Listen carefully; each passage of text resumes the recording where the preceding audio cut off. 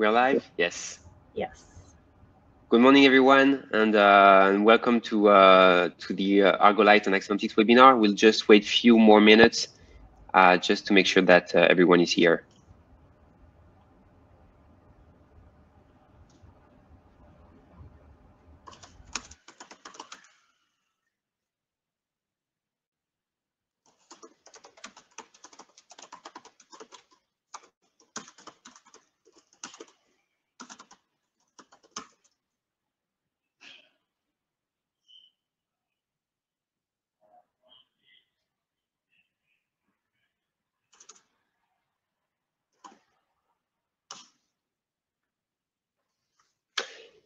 If you have any issues, let us know in the chat, but everything should go smoothly.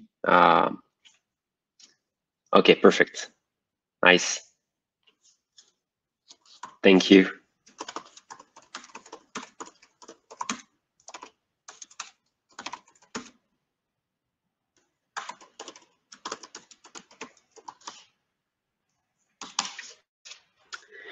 So if you have any questions during the talk, you can write them down in the chat window, and we will answer them at the end.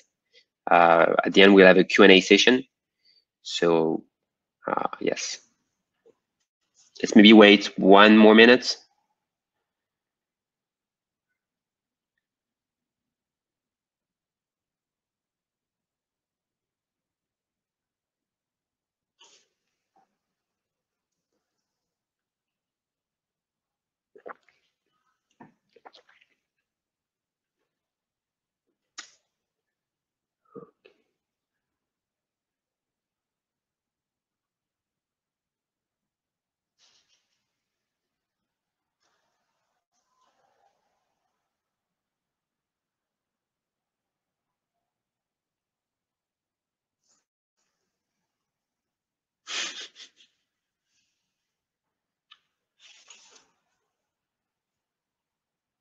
Perfect.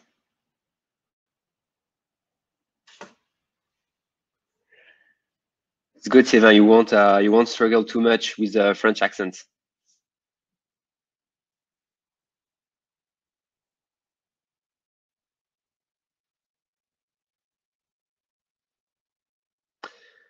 Okay, let's start. So good morning, everyone, and welcome to the first episode of this webinar series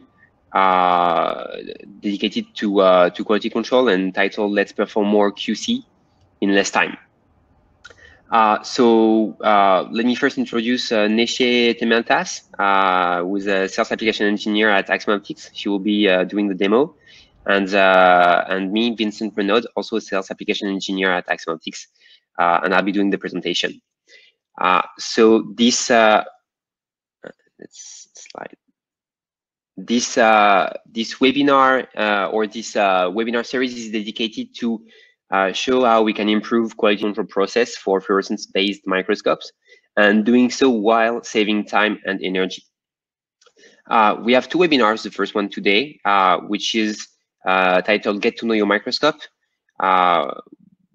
and basically dedicated to show how to perform quick quality control and assess performances of one microscope. The second webinar on Thursday, so in 2 days, same time, is about making the QC workflow easier and faster, and is much more dedicated to microscopy facility. We would have several microscopes to monitor and want to do that in the least time possible, but with the most reliable data as possible, and monitor that over time. So for today, I'll start with a very brief introduction of Axiomatic and Argolight, and then we'll discuss quality control. So why should we do quality control? What can we do? And how to do it. And then I'm going to give the hand to Neche, who is going to run you through a demo of an Argolight slide and show you how you can use this tool to assess the performances of your microscope. Then at the end, we'll have the question and the Q&A session, question and answers. So in the meantime, if you have any questions, you can go in the chat, write them down, and we will answer them at during the Q&A session at the end.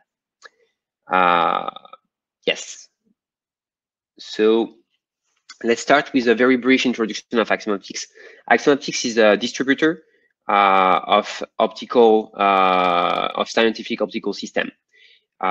We do several things. One of them is microscopy. We are specializing in microscopy, in light microscopy actually, and we are a team of 3 for this business unit. Philippe Clemenceau, who is the founder of Axiom Optics, and Nesha and myself, who are both sales application engineer based on the East Coast for Nesha and on the West Coast for myself, and we're covering the whole US territory. And Axiom Optics is the US distributor of Argolight. So for the microscopy business unit, we offer several add-ons. This is the list of what we currently do. So we have the rescan confocal microscope add-on, which is a system that will transform a wide field microscope into a laser scanning confocal system with super resolution capability. We also offer the MICAO add-on, which is 3D adaptive optics add-on, increasing the resolution and localization accuracy of single molecule localization microscopy techniques and single particle tracking. We also offer the camera-based system from Lambert Instrument to do, camera-based film system from Lambert Instrument to do film and fret. It's compatible with any camera-based technique, so wide field, of course, but being disc, turf, light sheets. And then also we recently started working with Impedex, who offers the SensoCell optical tweezer platform, which is a platform for optical tweezing, but also force measurement, dedicated to mechanobiology. Beside the microscopy system, we also offer cameras and the Argolight solutions. For cameras, we have a very wide variety, very wide range of cameras, from, I would say, very camera for very regular applications. The CMOS camera from Tuxen, using the new sensor from Sony. They are very cost-effective cameras with very good performances, very low noise. So very good for any typical regular fluorescence applications. For more high-end applications, we have the CMOS cameras from Amatsu. And then as we move to the right of the slide, we are going toward faster cameras for applications requiring more speed. So the Lightning and the HiCam Fluo are cameras for applications that requires extra speed and extra sensitivity, like the scape light sheet or voltage indicators imaging or things like that. And then the Argolight that we're going to discuss today. Now let's introduce Argolight. Argolight is a French company, which actually I'm going to specify. Despite my my accent, I'm working for Axiom Optics and not for Argolight. But yes, Argolight is a French company. They are located in the southwest of France, in Bordeaux. It's a rather young company. It got created 8 years ago. It's a very international company. Most of their sales is abroad. And their vision, their goal is to remain the best solution and to offer the best solution for quality assessment and quality control for fluorescence-based microscopes. Okay, so enough of presentation of both of our company. Let's start with a subject of interest, which is quality control. And I would say with the first question, which is why we should do quality control. So the answer can take a very long time, but I guess if we want to summarize it, I think that for microscopy cores, as it was stated in this paper published in 2016, one of the main tasks of an imaging facility is to monitor and maintain the optical performance of the microscope systems hosted by the facility. And so quality control makes a lot of sense, because you can, the point of a microscopy facility is to offer a very high-end systems, but also once you get them, to maintain them at their best of their capability. So this is why quality control is kind of mandatory. But so now that we know why we should do quality control, let's discuss what we should do. And let's start with this scheme. It's a wide field microscope, so a rather simple system. And as we can see, there are several elements that can go that could go wrong, basically. So let's start with a light source excitation. So here it's a lamp, could be LED, could be laser. Then there are a lot of optical elements in the microscopes. Of course, there are the objectives. There are motorized stages and detectors, cameras or point detectors like PMT or high detectors. And all those elements, they can, they vary spatially, obviously in X, Y, and in Z. They also vary spectrally, so depending on the wavelength, and they can also vary over time. And all of those elements will give the what we call the microscope response.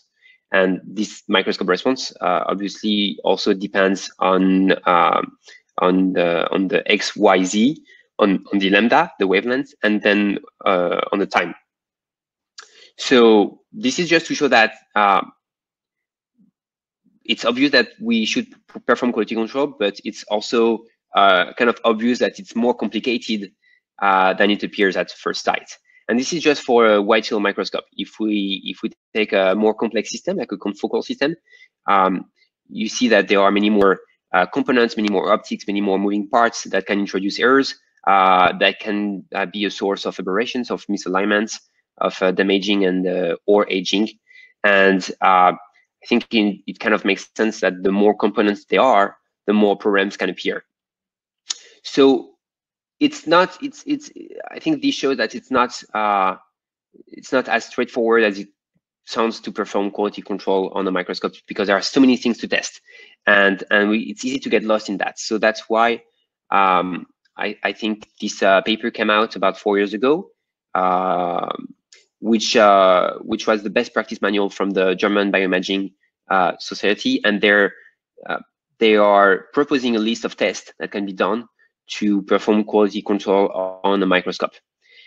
So we see here it's I don't know if you can see my my mouse, but it's basically they start with checking the objective, first visually inspecting the lens surface and doing PSF measurements, then checking the illumination stability over time, field illumination homogeneity, the power of the illumination, then checking the chromatic aberrations, the pinhole, scanner, the Z drive detectors, etc. And if we add all the time that it requires, we end up based on this paper, we end up with a total time of almost 5 hours, and that's for one microscope, and it's actually even just for one objective. So despite that it sounds like it's mandatory to do quality control, it also looks like it's on a realistic point of view, it's also very complex. I guess you understand very well, most probably because of the manpower and because of the time it requires. 5 hours to check on a microscope, it's not something that you can do obviously every week or every other week. So before going further, I would like to discuss actually the why not. The why quality control is not something that is done on such a regular basis, or as much as we would like to, or as much as we are aware it's required to do. And the first answer obviously is because it's very, super time consuming, as we just saw it. I think there are also other answers, most probably because it requires several tools, several protocols. Protocols could depend on the software you use for to run your microscope, etc. Also because the tools you use usually don't last long. If you need to make a sample of bead to measure the PSF of the microscope, it's a safe bet that you're going to need to make a new sample of beads after a few weeks. And also maybe because quality control is not fun. I think we all agree here that it's much nicer to image a very nice sample than to look at some beads. So long story short, quality control is basically laborious. And yes, so I think this is definitely what Argolight is trying to answer and trying to change. So this is the time for a very quick marketing talk, but basically the objective, the goal of Argolight is really to make not just the hardware, but the complete workflow of quality control much faster and all in one tool, going from analyzing the performances to managing that over time and to being able to share it with with other members of the microscope facility or users, or even microscope vendors if you want to request some help or stuff like that. So the point is really to streamline the workflow of quality control. So for the next 3-5 minutes, I'm going to present the Argolight technology from the hardware to the software, and then we're going to go through the demo. The core technology of Argolight, or at the very beginning, the core technology of Argolight was the special glass, where they could locally change the internal structure of the glass by using a laser-induced process. And so locally, the glass becomes fluorescent. And it's locally both in XY, but also in Z. And therefore, they can create 2D and 3D patterns. And these patterns are fluorescence over pretty much the whole spectrum. So excitation from 300 to 650 nanometers and emission up to 800 nanometers, though it's much brighter for UV and blue light than for red one. But it's not all. Also, they can control the intensity of the fluorescence, and they can make sure that this point will be twice as bright as this point. And actually, some patterns comes with a calibration protocol that has been tested before being delivered to ensure, for instance, the linearity fluorescent emissions, the linearity of the fluorescence emission of some pattern. So then when you measure that, you're sure that if it's not linear, it's due to the microscope and not to the pattern itself. And it's also super stable. So I used to say that you couldn't make it bleach, but when you say that, usually people they want to prove you wrong, so they were applying 100% of the power on the pattern and trying to make it bleach, and actually they were coming after us and saying, you see, it's not as intense as it used to be, so it can bleach. And actually, no, it doesn't bleach, it's quenching. So yes, we can observe an intensity decrease, but long story short, if you put it in the dark for some time, it will recover up to 100% of the nominal intensity. So it's something that will last basically forever, or like for, I would say, enough time. So that's for the hardware.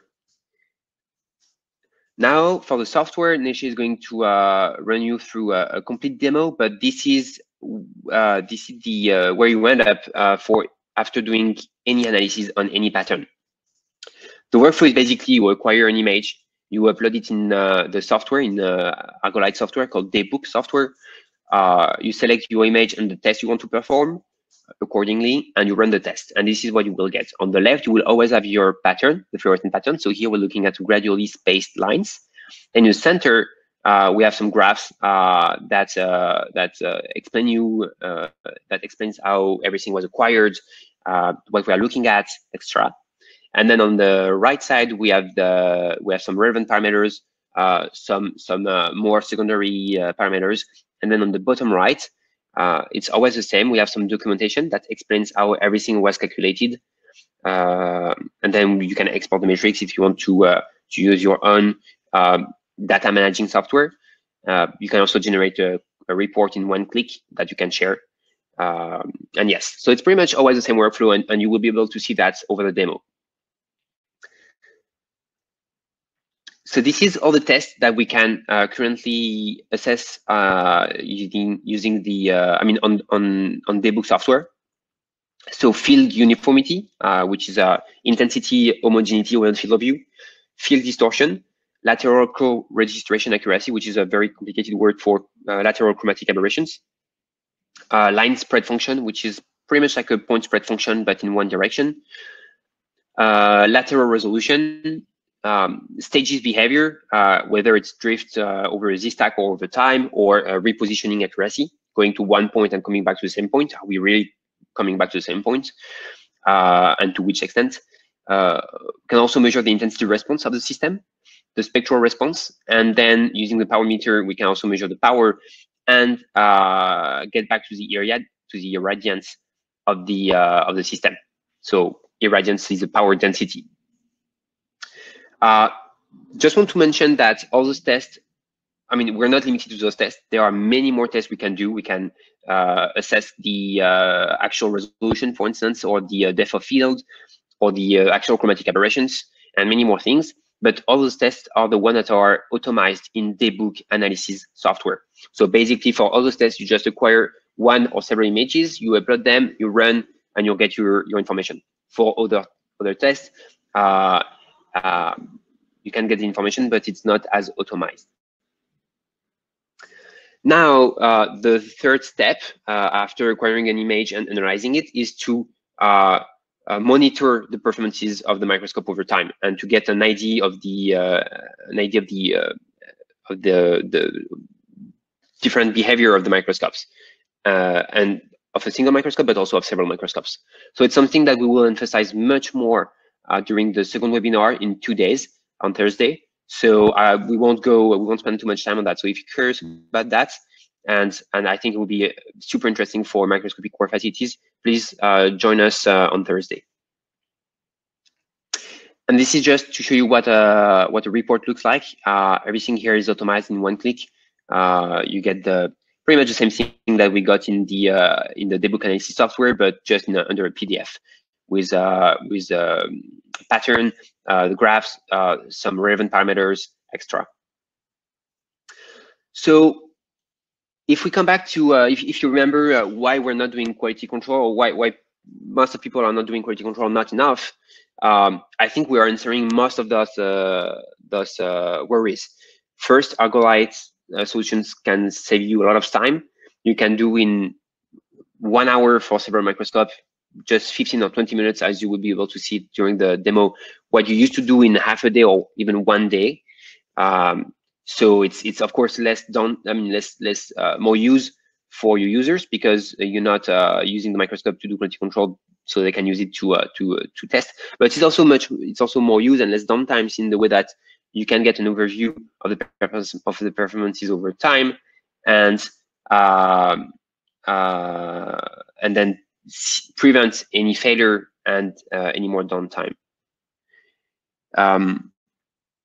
It's also an all-in-one solution, because with one slide you get the fluorescent patterns and the power meter, and you don't need to, there is no preparation required, you don't need to write any scripts, everything is accessible within a few clicks. And also, Argolight lasts pretty much forever. There's a lifetime warranty for the presence of the fluorescent patterns, and there could be new calibration done for intensity and or for the power meter on demand. So overall, I believe it's best ratio of time of use over data collected that we can find on the market. Now let's go to the demo. And right before giving the hand to Neche, I want to present the setup for today. We will be using our Leica D-MI8 wide field microscope. We have a motorized Z stage. We're using the inbuilt AP fluorescence source, which is a lamp, not LED. Then we're using the Hamamatsu Orca Fusion SCMOS camera. We will start with a 20x objective, just to show you the overview of the patterns, and then we will switch to a 100x oil immersion objective, which is I think much more fun to test. And then we'll do everything through Micromanager software. This gives me the opportunity to mention that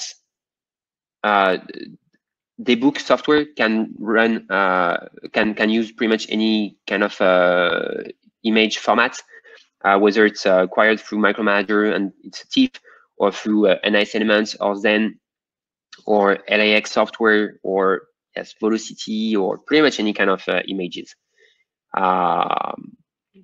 And this is the slide we're gonna use, an Argo Power slide, which offer both the fluorescent patterns and the power meter. And for the fluorescent patterns, you have the map on the left side of this slide here. So everything you see here is what we have on the slide. So Neche is going to give you a tour, and yes, I hope you will enjoy the demo. Yes. Okay, thank you, Vincent. So I will go ahead and share my screen. So as Vincent mentioned, I'm going to give you a tour of the slide. And here we start with the, I'm currently using a 20x objective. We start with the target pattern. This pattern is the brightest one, easiest to find. So usually when you start your quality control, it's easier to locate the patterns just by focusing on this one. I'll go to the, oh, sorry, let me go live. There we go. And here we have the matrix of rings. With this pattern, I'm going to be performing intensity inhomogeneity, field distortion, and chromatic shift tests. And I will go down on the slide. We have 3D patterns in here. Using these stairs, you can perform the test for XY accuracy during Z-stack. And here, I'll focus a little bit. We have the resolution patterns. So we have 4 different patterns. These are the gradually spaced lines, starting especially like for the Argo HM glass. They start from 700 and goes down to 100 nanometers with 50 increments.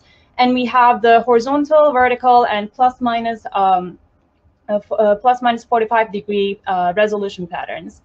And then I will conclude with the intensity response, which is these patterns are the French equivalent of NIST. So we can ensure the linearity, and we will be measuring the linearity, like the intensity response, and we should obtain a linear line when we do the analysis on these patterns. So now I will switch to, oops, sorry. I will switch to a 100x objective and start imaging the matrix of rings.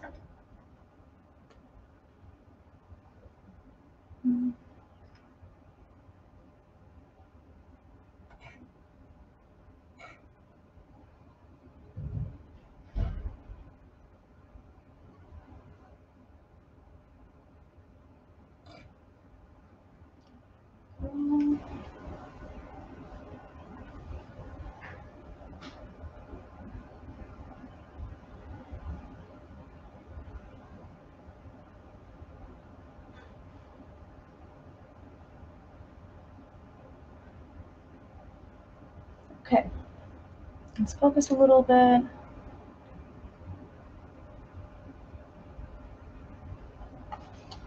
And I will do auto ounce.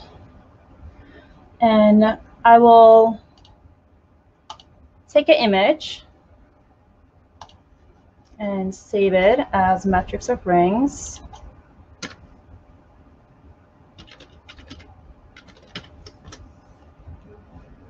And then I will go and launch debug the analysis. So when I launch the analysis, it asks me to choose which slide that I will be using. So I'm using the Argo Power. And when you're using the Argo Power device, it requires you to upload the calibration file, which you can download it from Argolight's website. And I already did that. So I'm launching the analysis. And I'm going to be uploading the files. It's on my web desktop. So first of all, I'm going to be doing the field distortion tests. I selected my image, and I go to the analysis, and I select the analysis that I want to perform. And this is a very user-friendly software. It also shows you which pattern is required for you to run this test. And we're using a Hamamatsu camera, so the pixel size is 6.5 microns, and I'm using a 100x objective. Usually, the software takes it from the metadata, but for some reason, it's not taking it. And I'm going to go and start run. Wait a couple seconds. OK. So what this software does is we have this perfect grid, and we basically superimpose the perfect grid on the raw image, and we calculate the shift between the where the like the centroid of the ring versus the perfect grid. And in here, after calculating that, we put them on a normalized field distortion heat map, which we're seeing in here. And arrows basically point the direction of the distortion. And here we have the bar for calculating how much the distortion, how much shift there is. And this is very important for quantitative microscopy, because sometimes like you need to know like where the things are, the relative position is important. And this can be corrected on using the ImageJ software. And here we're having we see. Let me show you the parameters. I think it's a little. Okay. I think my screen is a little big. Sorry. Export metrics. Yes, let me comment very quickly, Nisha. So the screen we're using here is a 32 inches screen. So if you're using like a laptop, 13 or 16 inches, because it's scaling back to the size of your screen, it might be hard to read. For me, it's basically impossible to read things here. Yes, it's just because we're using a big screen. Okay. So I can just go ahead and tell you about like the parameters. So right now we're seeing here is the maximum distortion rate along X is measured as this is giving in terms of percentages, and it's 0.6, and the maximum distortion rate along Y is a 0.49. So, and we also see the normalized entropy, which is 96.25%.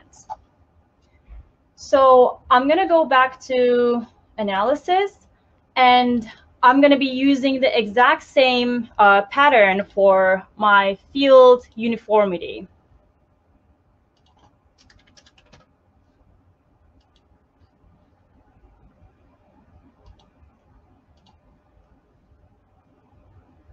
Let's wait a couple seconds.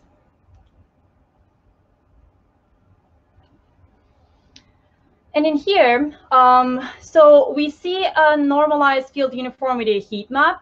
As we would expect, it is centered. We would expect it to be like centered and less intense in the corners of the field of view. So here we observe three different diagonals, three different lines. The green line, which is this one, is measured from like the highest intensity point to the lowest intensity point. And here we have the two diagonals, basically diagonal profiles, which is like a left to right and right to left. They're all like plotted in here. And we have the centering right now. We have the centering accuracy of 81.89%. And we have for the purple line, which is this one, from left to right, we have a roll-off of 17.05. And for the pink one, which is this one, we have a roll-off diagonal profile of like 19%. So usually we expect around like 30% for a wide field microscope. And I will now go back to my micromanager. And what I would do here is, right now I'm going to be looking at the chromatic shifts, and I'm going to take two images, one with DAPI, and the other one will be with GFP. So I'm going to go ahead and do that. This one.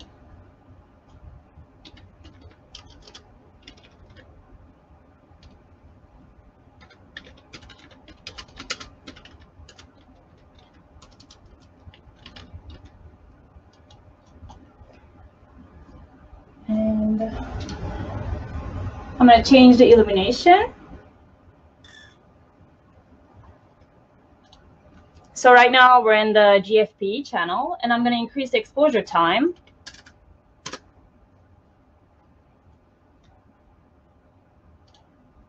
Let's snap.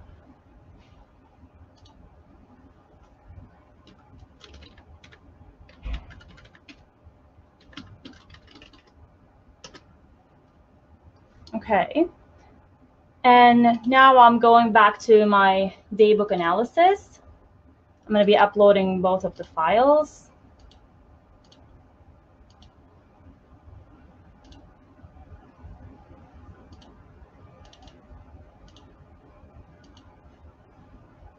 Okay. Here we go. So this is chromatic shifts are measured with the test called lateral co-registration accuracy. So we have to select two images, and I'm selecting this one as a reference and this one as the image to compare. Again, entering my lateral pixel size. I'm starting the analysis. Looks good. And let's run the test. Couple seconds.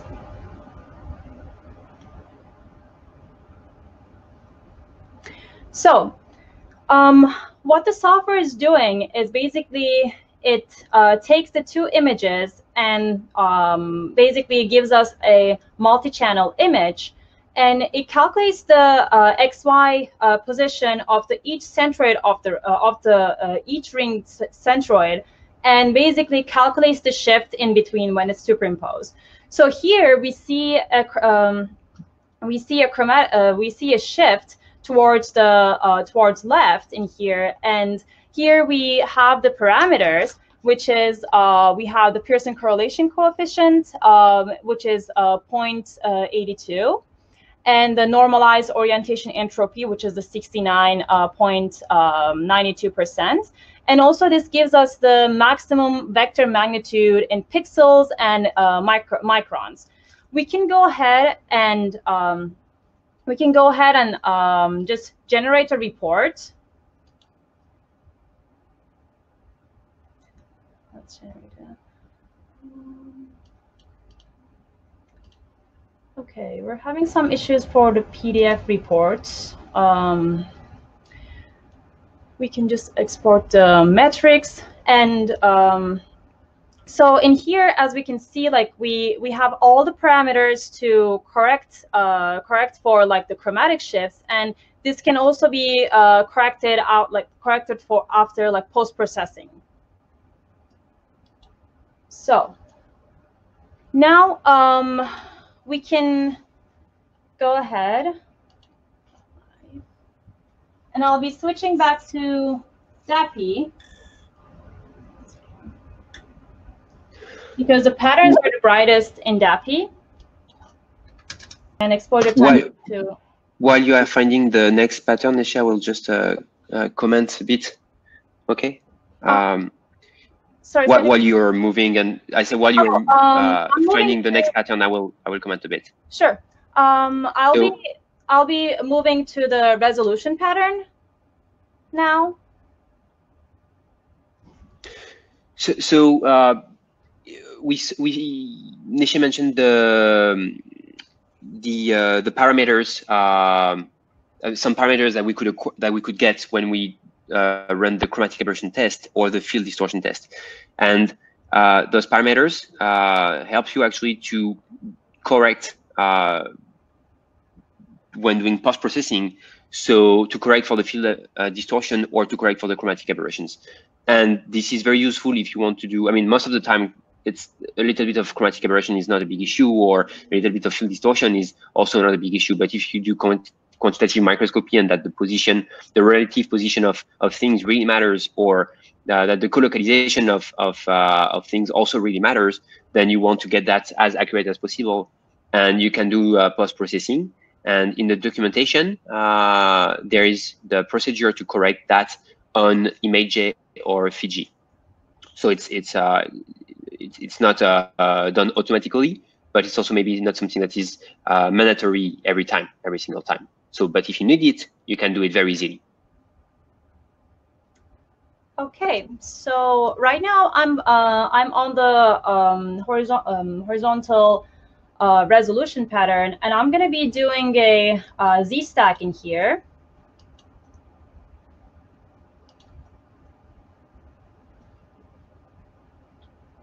Let's wait a couple seconds for it to complete.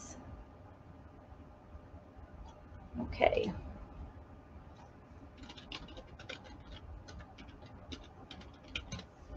There we go.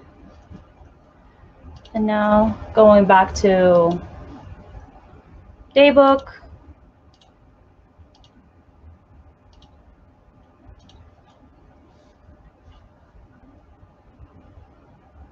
We have the files uploading.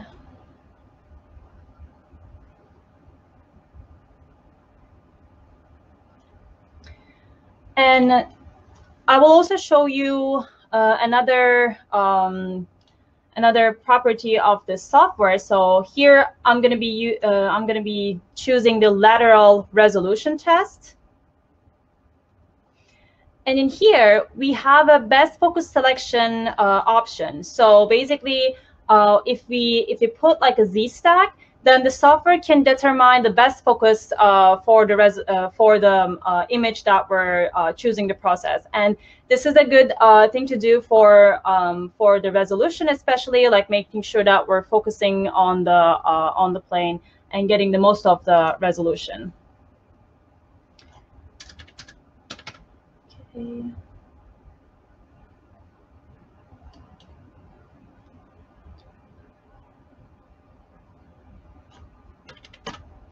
Okay, let's start analysis. I'm going to be cropping the image, and I will run the test. Okay, so here we're seeing basically what the software is doing is plotting the plotting the profile, the line profile.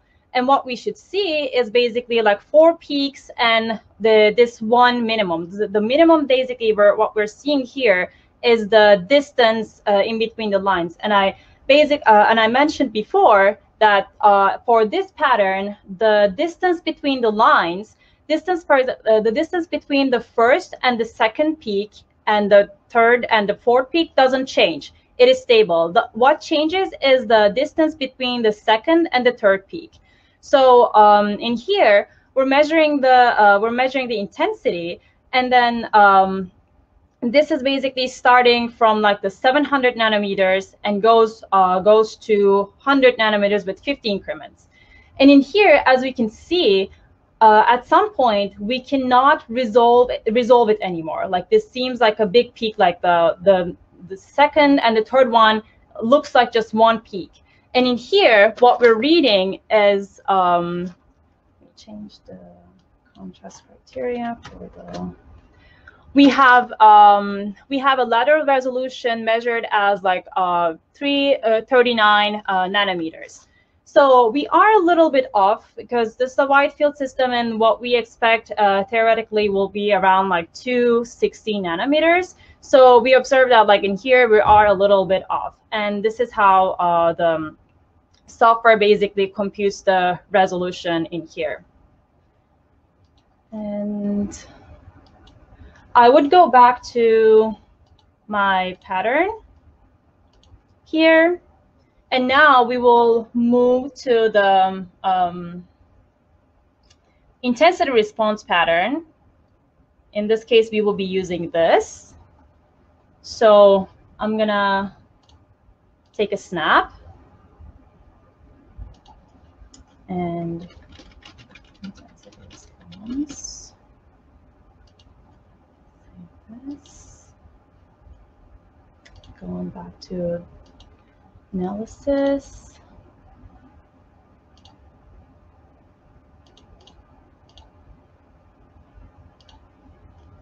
Okay. And this time I'll be choosing the intensity response test in here.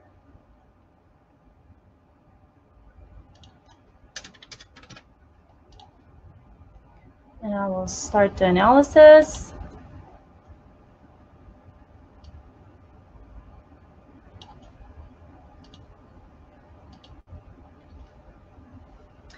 So here it gives me the response for the measured and what's expected.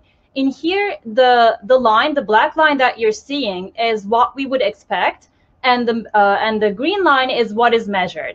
So usually this looks very linear because we're using an SCMOS camera, and they typically have a linear response. But this test is actually very important for the people who are using PMTs and HYDs, as they can get like less linear as they age. So and also this is very important like for like the quantitative microscopy, who are like who are at where like the intensity ratio is important. So here, if I go into my primary metrics, I can see like the intensity maximum, intensity minimum, and the measurement uncertainty, and also like the pattern dynamic range. Another good thing is like I can save this as a reference response in here. Save as a reference. Okay. And then basically, when I do a new measurement and compare it, this will be giving me this will be giving me how much shift there is like after some time when I'm doing the quality control. So right now we're not seeing anything because we had a reference response overlapping the response to be compared because we're using the same response. So this is also a very useful tool for like measuring if there are any intensity response changes like over time. So I have finished the analysis part. Now I will go ahead and show you the power meter part of the slide. So basically, Argo Power has an additional power meter on top of the glass, which is located here.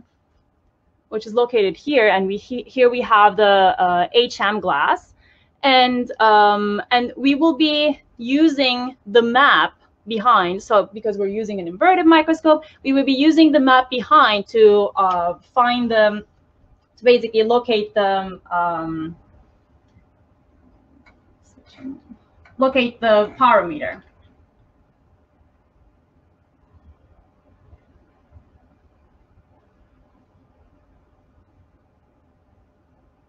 So the power meter is compatible with air objectives only. That's the other thing to mention. And let's run a power measurement.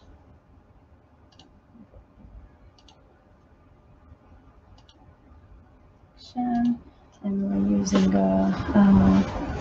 excitation of 350, and then run power measurement.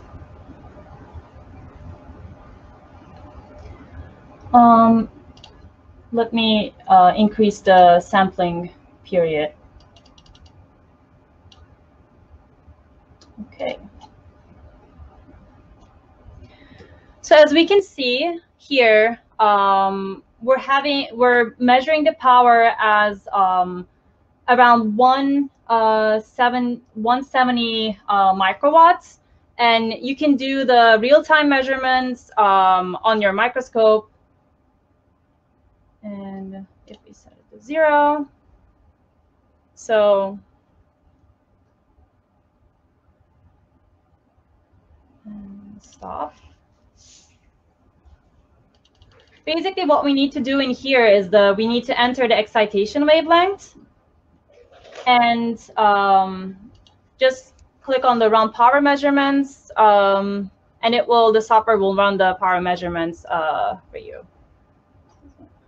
If I may comment a bit more, you can also enter the numerical aperture or the field number of the objective, as well as the magnification.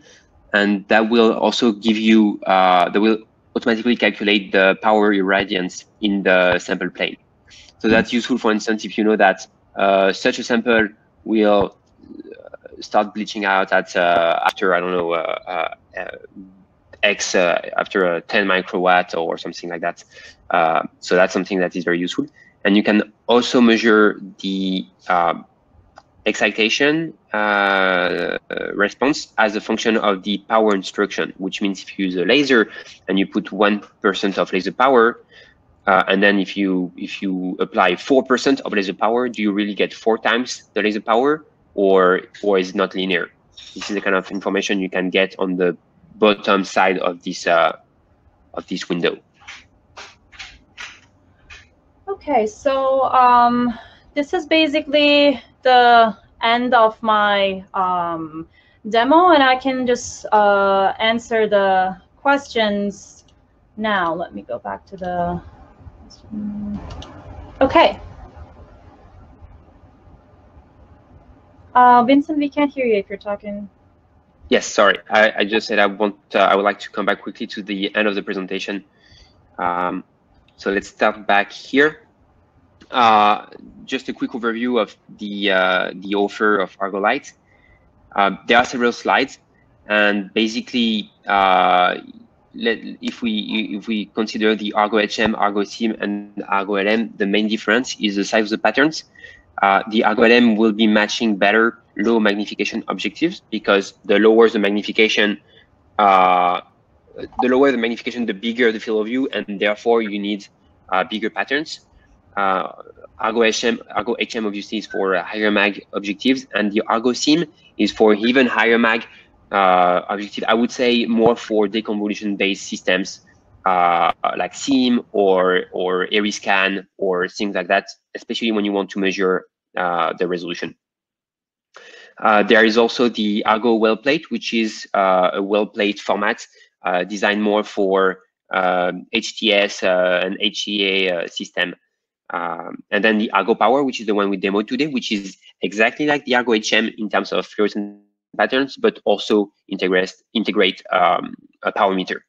And the Argo HM or Argo Power are definitely the most modular, since they go from basically 20x up to 100x objective lenses. Yes, so that's all. And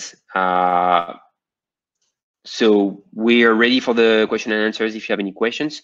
But if not, we are having the second webinar on Thursday, same time. And this webinar will focus much more on monitoring the performance of the microscope over time. We'll do some case study, how to troubleshoot and things like that. And we'll present the latest feature of Daybook 3, which are making the QC workflow even easier and faster.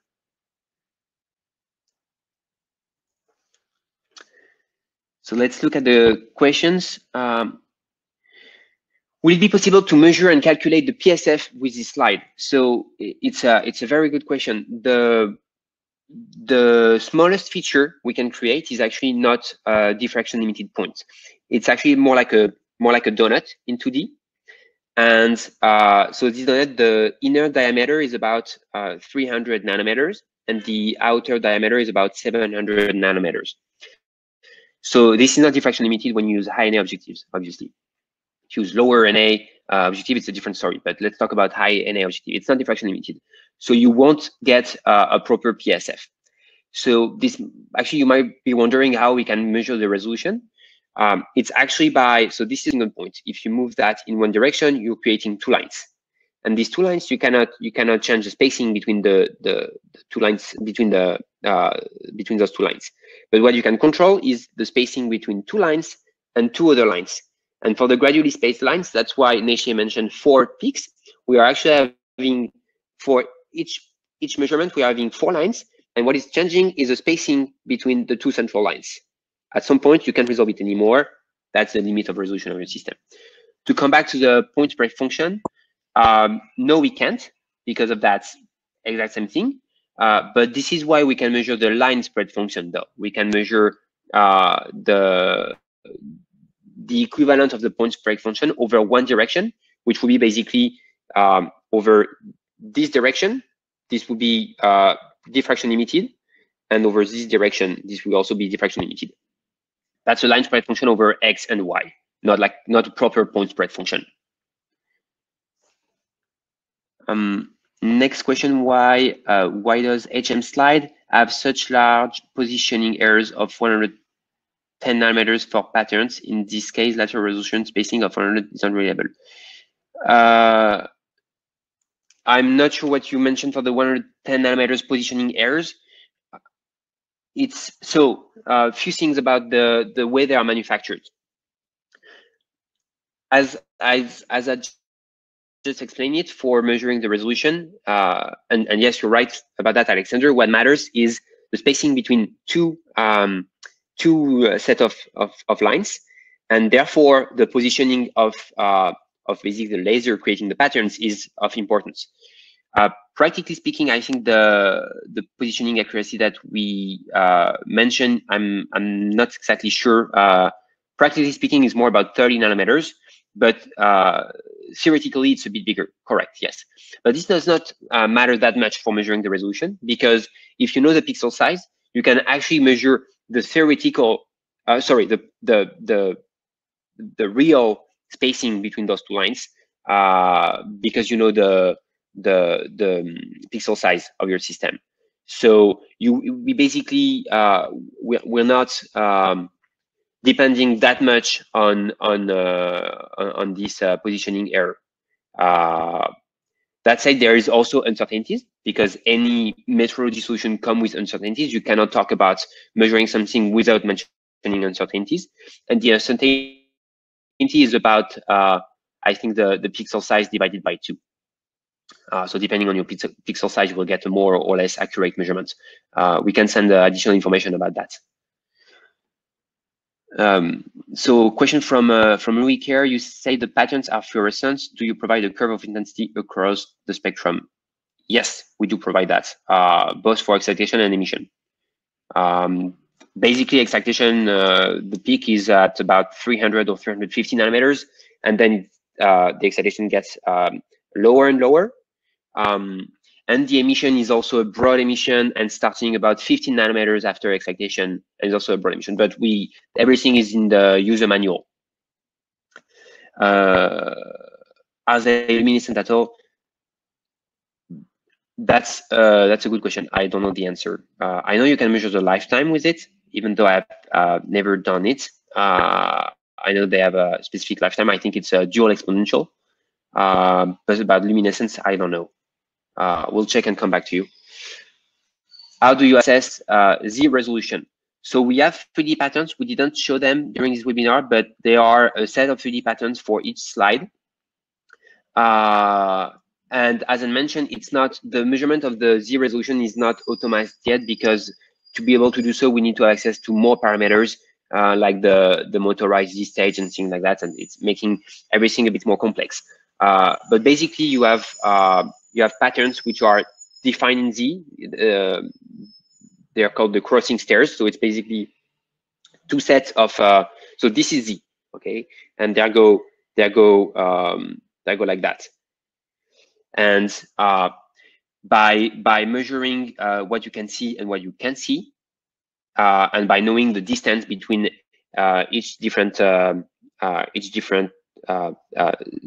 single pattern, you can assess the Z resolution and the depth of field, and also the chromatic shift, actually. But it's more like a manual measurement. It's not automated in debug software. And I can send you documentation about how to do that, actually. Is there any other questions? I think we have answered to all of them. Let me check, but.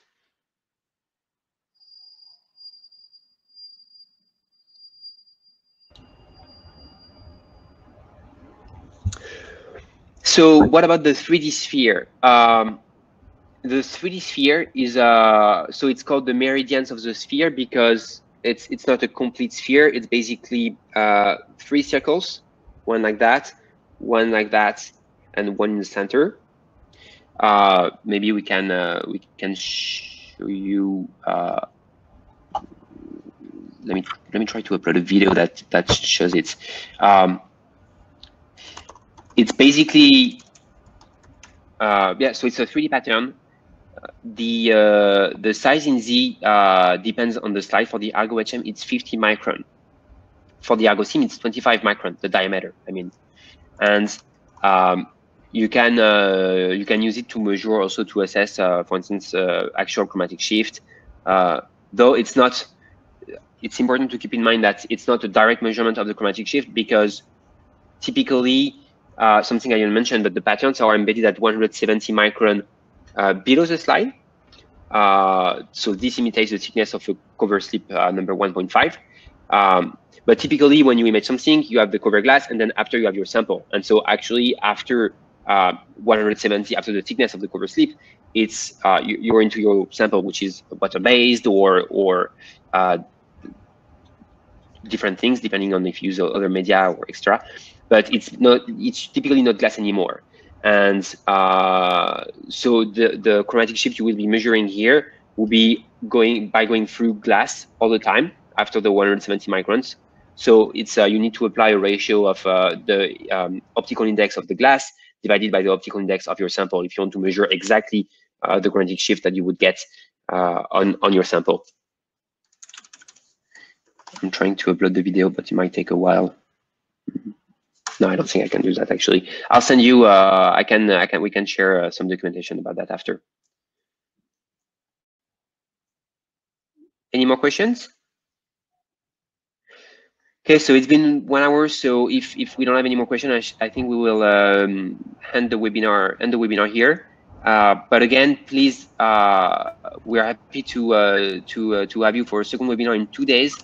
We will do a very quick summary of what we did today, but it will be very brief, and then we'll spend much more time focusing on the workflow for a microscopy core to manage all these informations.